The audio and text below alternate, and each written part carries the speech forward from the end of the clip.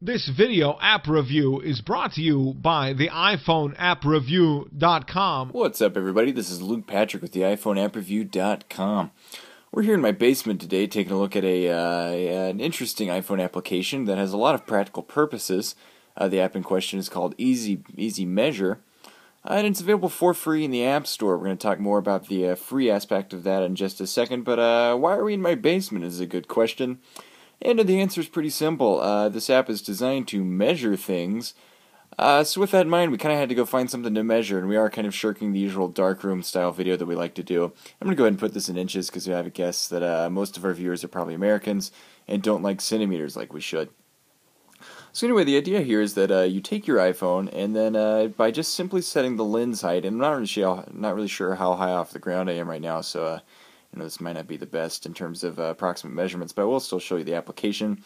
By simply setting the lens height, and that is how high off the ground your iPhone is, you can simply point the little rectangle here at, you say, any object that you're trying to measure, like this box that I've got in front of me, and then you can get an accurate distance measurement. You see I've got 145 inches. I'm not really sure how accurate that is, but again, this works a lot better when you're actually at a better, more accurate lens height, so not really sure there. If you want to get rid of these lines, you can at any point in time by simply hitting this, and they go away, and then you've just got the box. So if you prefer this kind of more fluid interface, you do have that option. Likewise, you can turn on the torch on your phone if you want to hit the little light bulb there.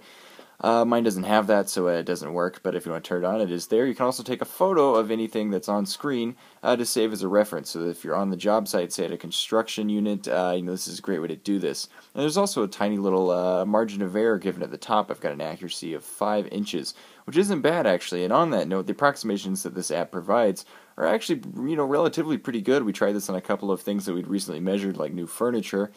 And it works out pretty well. Typically if you get the lens height right, you can get it within an inch. It is still an approximation, though, so it is not an exact measurement. But at the same time, as an approximation, it's not bad at all. A margin of error of an inch for something like this is actually quite fantastic. But the way this works is you simply point this at the base of the object, like my box, and then you slide these until you've got an accurate... it's hard to do with this finger, actually. Let me see if I can do it with the other. There, much better. You point this at the base and then slide until you have approximately the dimensions of the box. There you've got 27 inches by 22 inches is the the app's guess. And again, there's a margin of error of about 5 inches. And also my lens height isn't quite correct because I'm not really sure how high off the ground I am resting this on this table.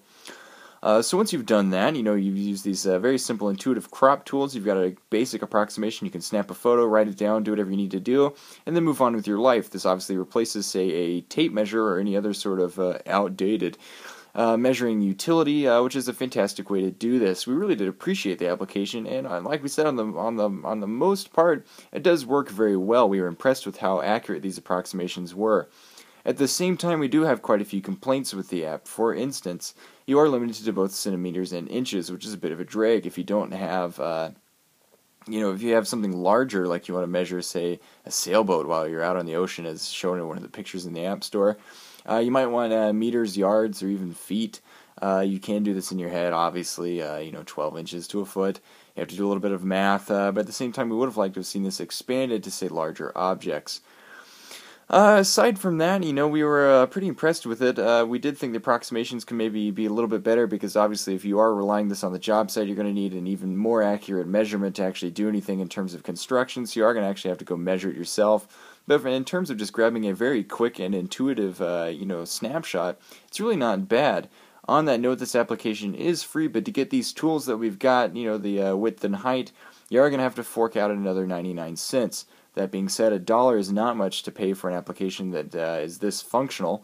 So with that in mind, it is quite a bargain at only $1. Then again, we would have rather have just paid that on the front end instead of doing the in-app purchase. But then without that, as a free app, you do get the distance measurement, which works quite well. Actually, much better than the width and height, although these both work quite fantastically. So at the end of the day, EasyMeasure gets a 3.5 out of 5-star rating from us here at the iPhone appreview.com. And that's pretty much all we have to say about it. So at this point, I just want to thank you guys for tuning in, and if I can encourage you to go ahead and check out all the other YouTube videos that are on our YouTube channel, that'd be awesome. If you want to hear my voice and see some awesome apps, that is the place to go. Likewise, you can go to the iPhone appreview.com to see heaps of our written reviews as well. And that's all we have to say, so we're going to go ahead and sign out, but we'll see you guys later. Bye.